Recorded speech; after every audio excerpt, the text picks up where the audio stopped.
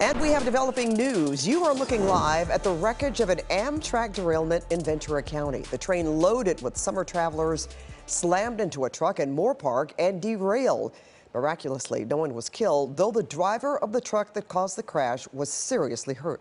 It happened in Moorpark. The Coast Starlight was headed to Seattle, one of Amtrak's longest and most spectacular routes. Well, tonight we have new information about how this unfolded. KCAL News reporter Tom Waite live in Moorpark at the scene with the latest as we know it right now. Tom?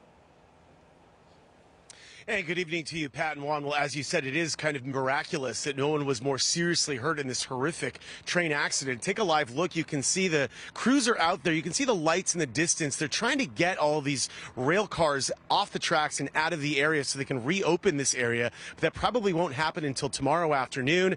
Meanwhile, passengers back at home tonight trying to get on their way to where they were trying to get to after a very scary morning. Into the evening, crews worked on the damaged and derailed Amtrak train cars in Moorpark. The wreck has to be removed before this stretch of track can reopen.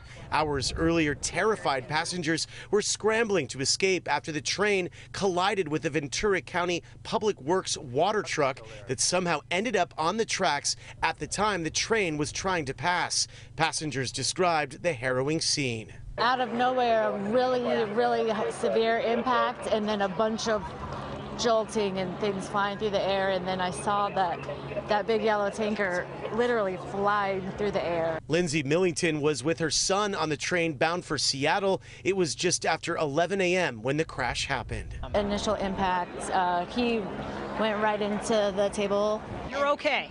Yeah, but my ribs are hurting a little bit. We were just cruising along, and all of a sudden there was a big bang.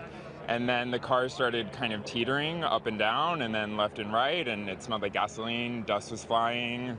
It was very terrifying. I was bracing against the seat. Amtrak says there were around 200 passengers and crew on board. 15 people were taken to the hospital, all except for the truck driver had mostly minor injuries. Some folks on scene said they had neck and back pain. Paramedics used color-coded wristbands to help them figure out who needed help the fastest. We were eating lunch on the train, and all of a sudden the train crashed, and we were thrown all over, and I got hurt. I went back and forth and everywhere and hit the table, and it was just, it was pretty scary. How this happened is still unclear. Wednesday evening, a spokesperson for the Ventura County Sheriff told us the driver was traveling northbound on the private frontage road in the water truck crossing over the railroad tracks when the train collided with the truck. The spokesperson says there is no information to suggest the vehicle was stalled, became inoperative,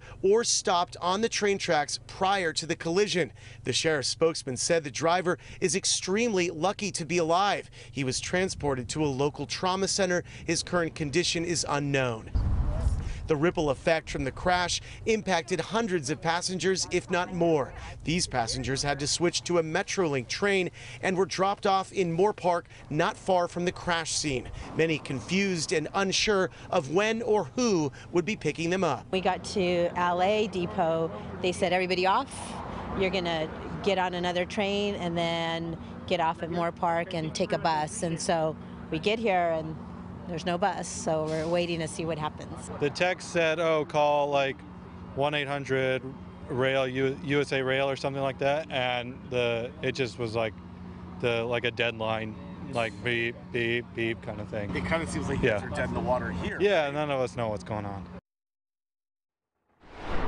And those passengers did finally get picked up from the train in Moorpark. As far as how this happened, I did follow up once again with the sheriff's department about why the truck got stuck or what happened, why the driver of the truck didn't see the train coming, or, just why he ended up there.